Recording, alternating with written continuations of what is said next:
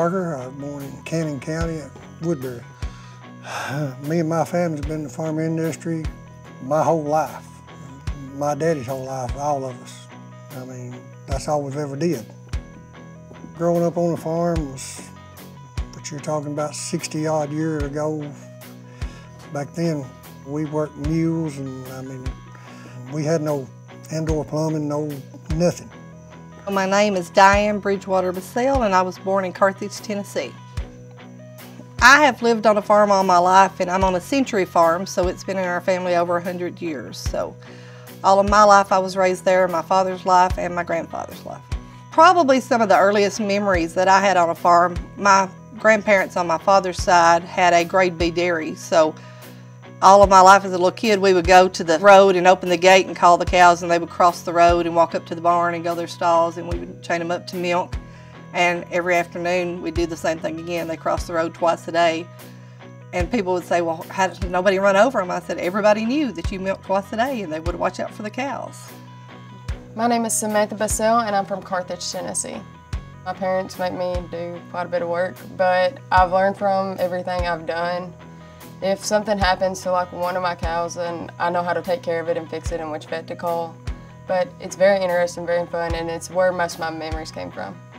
My main responsibilities are feeding and watering the cattle, sometimes fencing with Dad or fixing a tire. I own my own greenhouse business, is Basile Greenhouse. We raise bedding plants, vegetable plants, and a little bit of everything. And then I also have a high tunnel that grows my strawberry plants.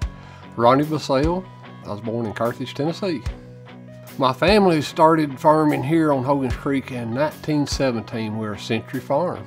Been here 105 years of this year. Very enjoyable to work on the farm. I had two older brothers. I was the baby of the bunch, and of course, they picked on me and things like that, but I knew how to ride a horse before I could walk. Drive a tractor also. I think the struggles that farmers are facing right now is a combination of things. You look at the input prices, how they've gone up over the last few years, whether it's the cost of fuel, the cost of fertilizer. Those input prices are rising faster than the commodity prices. The loss of our agriculture land is another challenge that we're facing. We have fewer and fewer acres to farm, and so it's much more competitive to get those acres, whether you're trying to rent acreage or purchase it. Inputs are increased each and every year as far as expenses. Commodity prices seem to very volatile. They go up, they go down. Right now the cattle markets are up, but they almost have to be for the farmers to even attempt to get a profit right now because of the fertilizer prices, the diesel prices, things like that. But farmers are also very innovative. So at the end of the day, farmers are going to come up with a way to get the most bang for their buck. I feel like we are a very creative community that will do the research and take the necessary steps to do what we have to always keep going and keep thriving. Independent farmers right now, the struggle that they face, most of the discussions I have with other farmers is competing with development pressure, land uses that are not involved in agriculture. And quite honestly, between the two necessities of life, being food and shelter, food seems to be losing out in the agricultural arena. What we do is of so little economic value, we simply can't compete with the development sector in securing land to produce food or anything else. And we've been commodified to the point that for the individual farmer, it's very hard to compete. There's kind of a saying going around that as farmers, as agriculturalists, we need to tell our story because if not, somebody else will. So environmental changes, production changes, market changes, there are a whole host of hurdles that I think every producer faces on a daily basis. I think there's still a place for the small independent operations. I think marketing is going to be critical to those operations. They have to find their niche, and so doing things just because it's the way Daddy did it, just because it's the way we've always done it, has to kind of go out the window. Those small operations have to really have a niche. They have to be unique, and they have to market their operations because people are interested in farmers. They're interested in their stories, and if a small operation can tell their story effectively, I think they still can survive and thrive even with all the challenges we're facing. Well, the question is, do I think that small independent farmers continue to compete in this era of conglomerates and consolidated agriculture? A lot of that has to do with the policies as they relate to small agriculture. We hear a lot of talk about organic, non-GMO. Myself and several other families have done that in addition to commercial agriculture as we know it.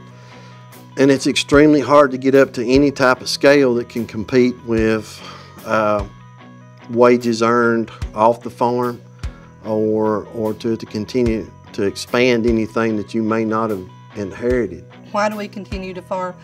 I would think that I don't know any better, I guess. You know, there's a difference in growing up on a farm and growing up in the city. My kids have grown up on a farm. You know, they understand where their food comes from. And it used to be your families were 2 or 3 generations removed, and even the grandparents or things could tell the kids. Most of them now are multiple generations removed from the farm, and they have no idea that milk comes from a cow. They think they just go to the store and buy it. They don't understand that, you know, if you go to your farmer's market and buy those fresh tomatoes, they're going to taste way different than anything you ever buy in a grocery store. You know, and there's a lot of perception about, you know, making the world better. Well, if they would visit their local farmers and buy direct from producers and visit their farmer's market, they cut down that carbon footprint. You know, they make it smaller. Things aren't transported as far.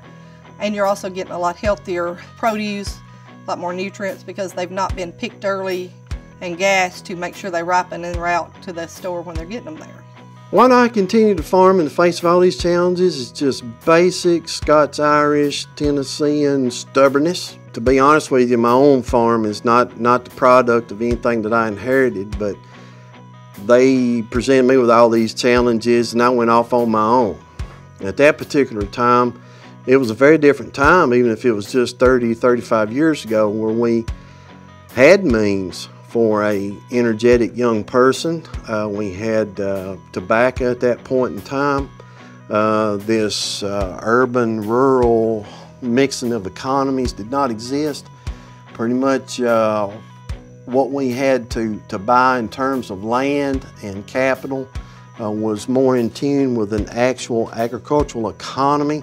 That was kind of the end of when someone could strike out on their own and actually do pretty well. Some of my friends that no doubt have been interviewed even in this session, we started out pretty much the same time. Why do I continue? Because I continue to hold hope for the future. that by some means this imbalance between sectors of the economy will be cured. And I think that we may be at the precipice of that, where the importance of our food, where it comes from, having relationships with those that are actually helping feed you could turn the tide, but we're at a very, very important inflection point in our society and our economy as to whether we're going to decide if food domestically produced and having a relationship with those people is worth as much as what we want to pay for a McMansion or some kind of estate out in the rural areas. I continue to farm because I don't know anything else. I love it. It's something that you have to love. It's so challenging that if you didn't love it, it would be a miserable life because there's always something that doesn't go right. Everything seems to take longer than you meant for it to on the farm. There's always a flat tire. There's always a busted hydraulic line. There's always some kind of challenge every day. And so it would be miserable if you didn't enjoy it. But those who farm typically enjoy it. They love it. It gets in your blood. And even though you may not get rich doing it, probably won't get rich doing it, you continue to do it because you love it. Tobacco program that was run by the farmers came to an end. I did see an actual end to the culture that I had known and that my father had known and that my grandfather had known. That was difficult. So we went from that to what we could sustain ourselves at. So we went into commercial and poultry production, which is probably a whole nother series of documentaries. That did keep us on the land, and we continued to try to do fruits and vegetables, pumpkins, things like that. But slowly, the commercial side actually won over. There was really nothing else that we could do on a scale of what resources we had that could keep us on the land. So we've kind of had a foot on both sides of the fence, both the ultra, mega commercial, and then trying to maintain those parts of our heritage that meant the most to us. And it's been very difficult. I've lost both of my parents in the last year and a half, and that has been my goal, is we've got to keep the farm together, you know, for the kids and grandkids and then their future, because I grew up all my life, you know, they don't make more land, and that is true today, and you see it everywhere. Beautiful farms that used to be in full ag production, you know, row crops, corn, beans, and all of that, and you know, now they're chopped up into, you know, half-acre lots or acre lots for the big houses and loaded with houses. Well, at some point, if you keep doing that, you're going to run out of production agriculture, which agriculture is more productive now than it's ever been. You know, you can produce more crops on smaller areas than ever before because they've modernized and been able to figure that out. But, you know, I hope 100 years from now that my kids or their grandkids, you know, those children still own that land and it's still in their family, even if they're not maybe actively farming every day like my husband does, but that they have that opportunity if they want to. You know, kids, if you just do nothing but plant a tomato on your back patio, let them learn where their food comes from and that it comes from farms, and that, you know, they can grow their own crops. And it's so beneficial because nothing tastes better than something you raised yourself. And that is such a lesson that most of the kids don't ever experience and they don't understand, but we're missing out on that disconnect about where your food comes from, and that is really important to today's society.